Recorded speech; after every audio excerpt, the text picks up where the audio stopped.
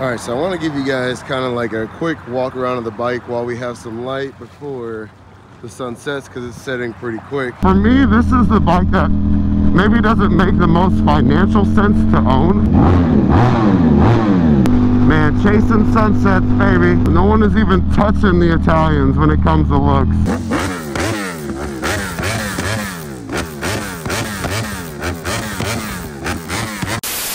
Now today we're going to be doing a review on my dream bike, which if you've been following the channel, you know it's the SP2. I've had this bike for a year now, so I want to give you guys like a long-term review. We'll talk about the good, the bad, the ugly, and if you've been following the channel, you know this is my second Ducati. The first one, let's just say I did not have the greatest experience.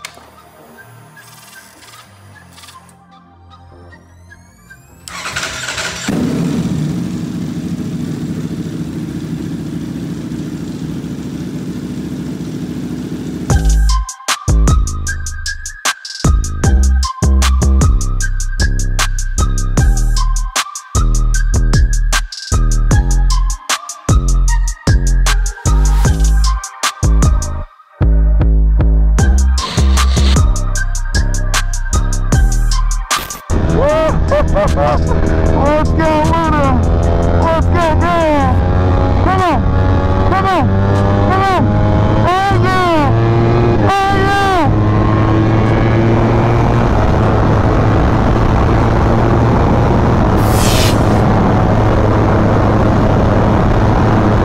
Woo! Look at that airplane up there. That's pretty dope. Heck yeah, a little rinky-dink plane. They got state troopers out, boy. You do not mess with the troopers out here, that's for sure. Anyway, so I figured I'd take you guys out for a little, you know, romantic Sunday. It's not Sunday. A little romantic Saturday cruise. And we watch the sunset together and talk about Ducatis. Is that not romantic? I mean, come on, guys. I'm trying to earn you subscribed. So if you're not subscribed, we're on the road to 1 mil. Help us get there. Hit that subscribe button. It's free today. Tomorrow, I don't know. Today, guaranteed to be free. Now, the very first thing you notice when you sit on a Ducati is one, how wide your hands are. So the handlebars are wide, which allows you to get better leverage. You're doing stuff like track riding, track riding or twisty riding. Same thing with the foot position. Very wide compared to any other bike, especially any other bike that I know. Also, the second thing you're going to notice as soon as you sit on it is how premium feeling everything feels. Like all the buttons, all the controls, like everything just feels high-end. It's kind of like sitting in, let's say you sit in like a, I don't know, a Corolla, and then you go sit in a freaking, might be like a Mercedes or a BMW. Just like how the knobs feel, the response, the feedback, all that little stuff is how it feels on the Ducati. Even like the seat feels premium. Like it's a little stickier than your common seat you're gonna see on most sport bikes, so you don't slide around as much. Woo! This thing is also very, very, very smooth, man. Like really smooth. You do not feel the shifts on this bike, like downshift, downshift. Like it didn't upset the bike at all. Versus my 1299, my older Ducati was a 2017. Like when you shifted that bike up or downshift, it was like you felt the bike shift. Same thing with the upshifts, man. It's like you hit it.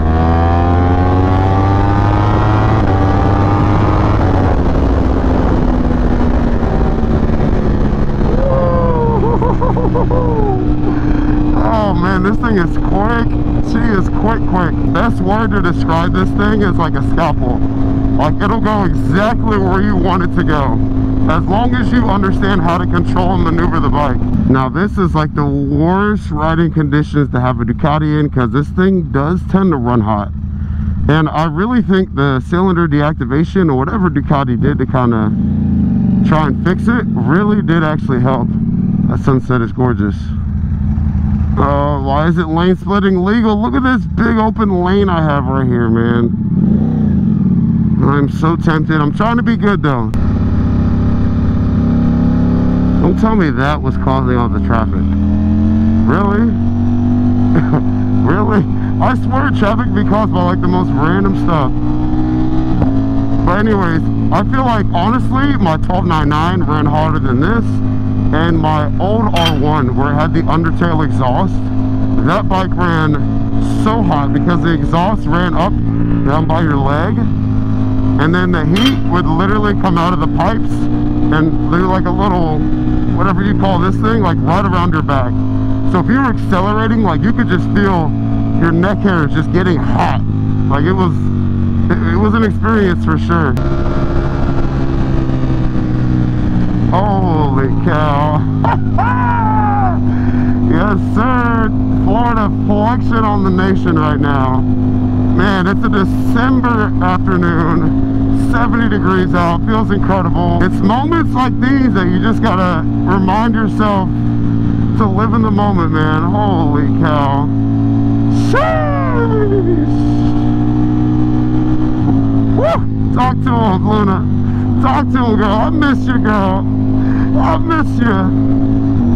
The big black stallion. Pause.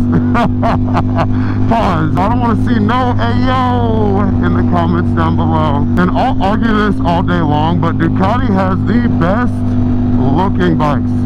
Like by far. No one is even touching the Italians when it comes to looks.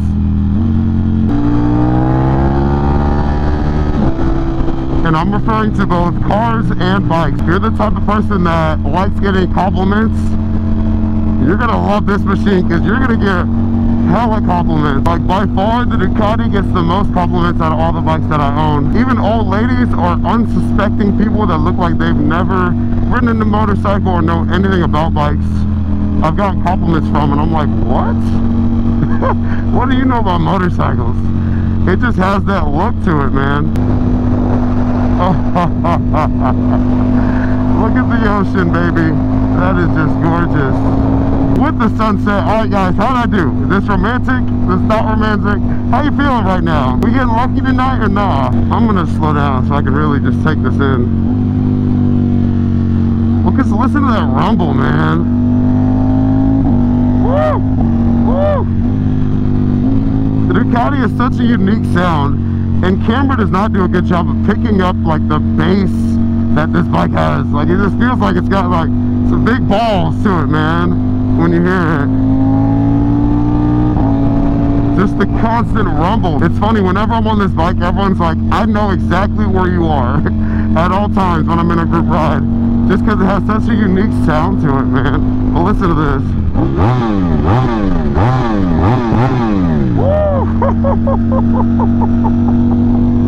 And when you get that pop and you get the flames out of both pipes,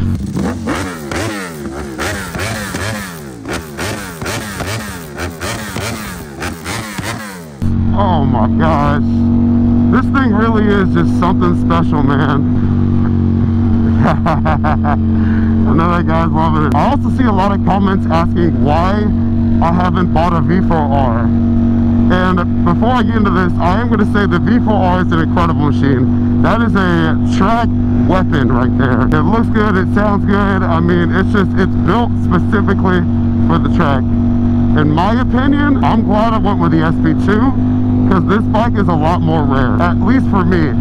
I have only seen maybe one or two other SP2s since owning this.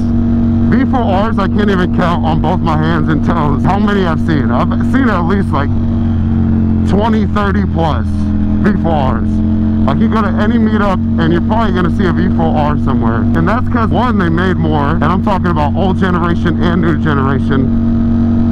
Oh my god, this view, man. And the SPs, they only made it for like a year, 2 years. So the SP1 and the SP2. Woo!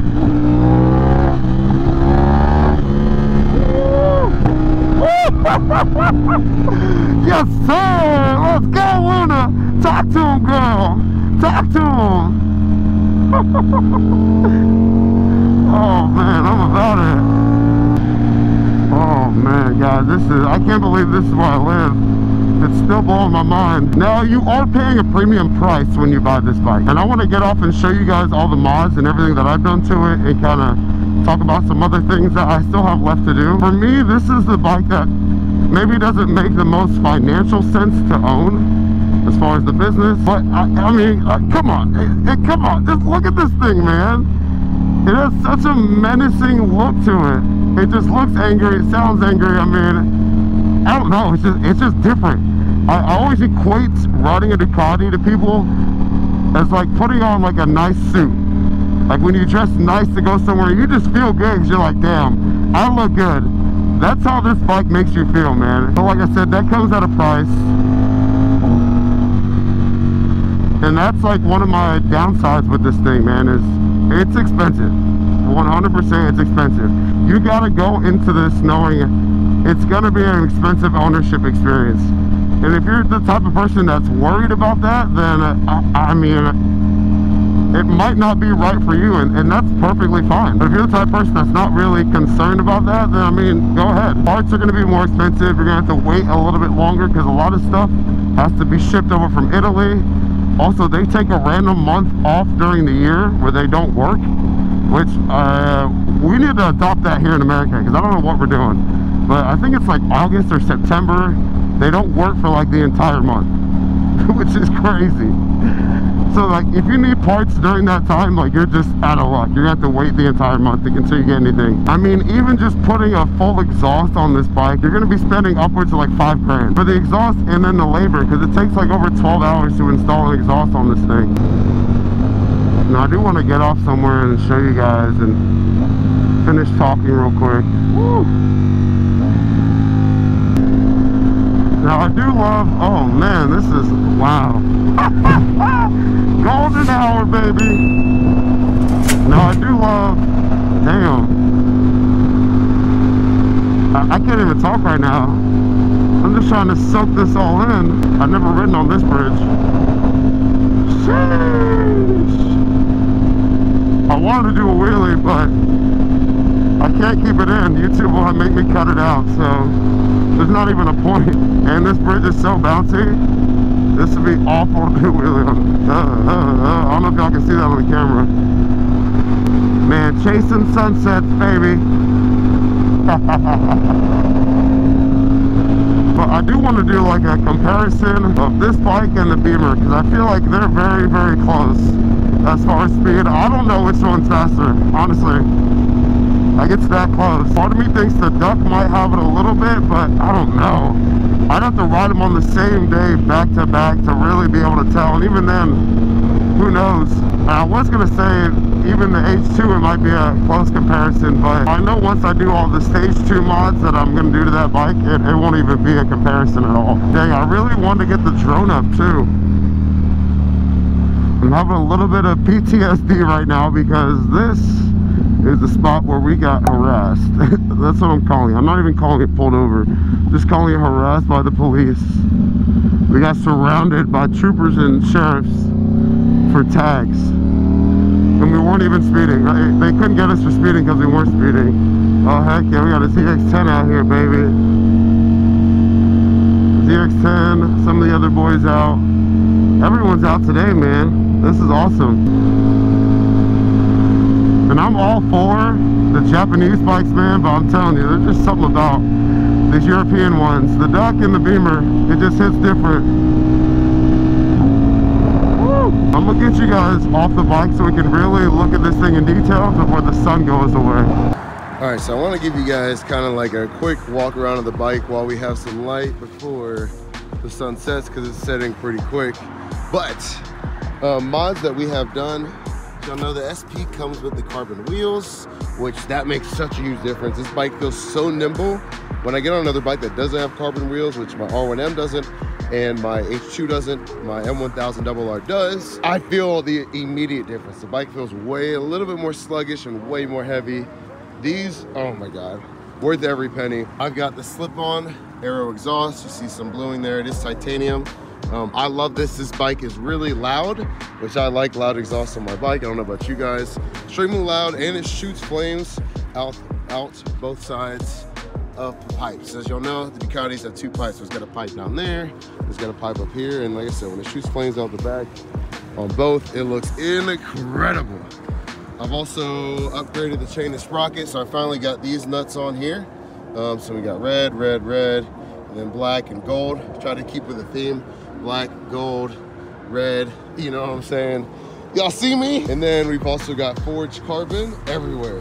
Forged carbon up here. This piece is forged carbon, you can't really tell. There we go. Tell a little bit. SP2, these are numbered too. This is number 494. I haven't seen anything above 1500, so part of me thinks they made 1500 of these. I've got carbon around here. You can't really see because it's dark, but carbon wings, carbon front wow, I can't talk. Carbon front fender. We got carbon clutch cover, carbon frame covers, subframe, exhaust, heel guards. We got the swing arm cover in carbon as well. I've got this piece in carbon. I just need to install it. I couldn't get the screw off and I had to put the bike back together at the time. If anyone knows where I can get this piece right here and here in carbon so it doesn't have this magnesium, I'm pretty sure that's what this is, the magnesium stuff. I just want to get covers. If I can get them in forged carbon, that would be perfect. But yeah, besides all the cosmetic stuff and the simple things that everyone has, like the tail tidy kit, it's got a slip-on exhaust, and then the tune, that's really it. And man, that's really all this bike needs, honestly. Like, it's already got great brakes on there. It's got the Brembos, as you can see right there. It's got the Öhlins suspension that adjusts. You can do comfort, you can do race mode, you can do all that good stuff. I had my tech and we were at the track day playing with it, and it really makes a huge difference. He was adjusting all the settings as I was kind of telling him feedback as we did laps on the track. And yeah, I got the Rizoma foot peg, which I like the silver because it matches the tank, which matches back here. They just kind of plays off the silver on the other parts of the bike. This bike, like I said, it's just absolutely beautiful, man. I love this thing, bro. But all right, we're losing sunlight, so I'm gonna hop back on and we'll finish out this video.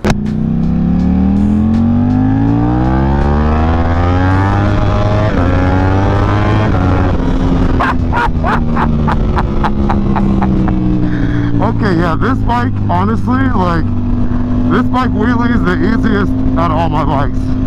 The power to weight ratio of this bike is just unmatched, man. Holy cow. This thing's so much freaking fun.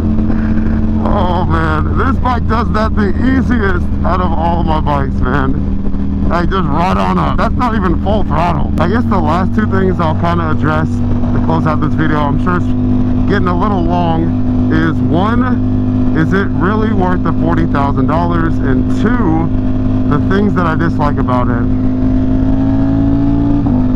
Now, do I think this thing is worth the full, let me make sure I'm recording here. All right, cool. Now, do I think this thing is worth the full $40,000? I mean, it just depends, honestly. Like, if you're just buying a bike to cruise around on like the weekends, do you necessarily need something like this? No. But if you are gonna get, or feel like you get value out of a community, which is what Ducati's essentially built around this brand, which is crazy, the following that it has. Like, to my knowledge, this is the only brand that has like standalone dealerships. Like, you can go to, I've been to Ducati New York, I've been to Ducati, I went to Greece when I was in Athens, Greece, Ducati Las Vegas. I made videos at all these places. Ducati Austin in Texas.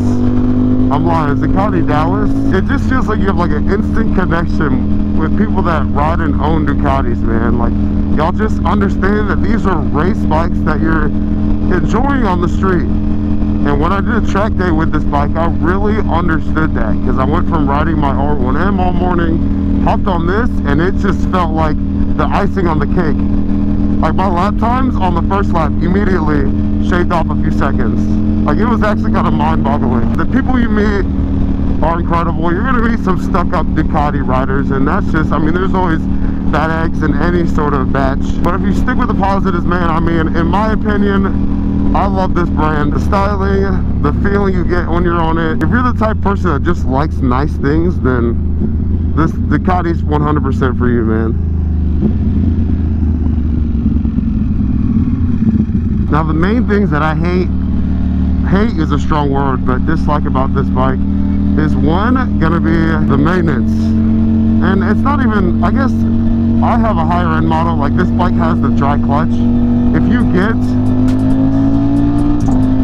like just a V4S or a base V4, you're not gonna have this issue.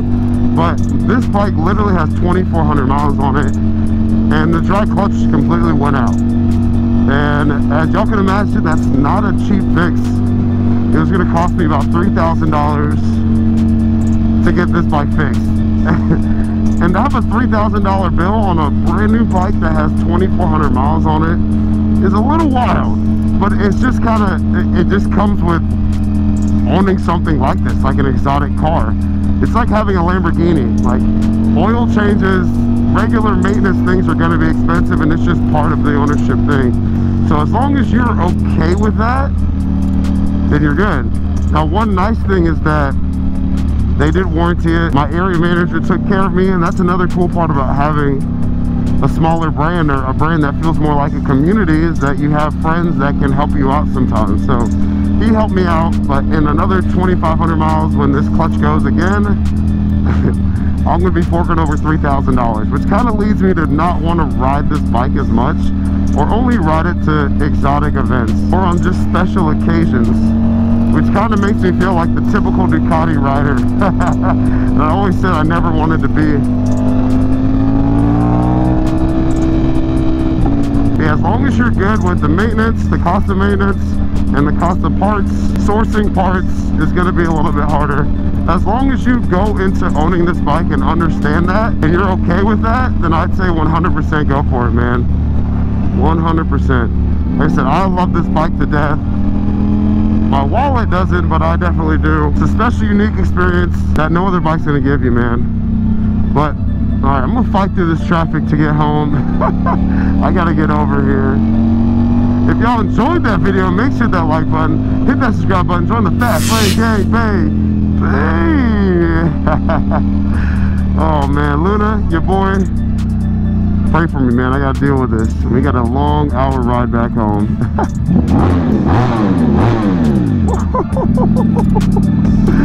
All right, we'll catch y'all in the next one, man. We out. Peace.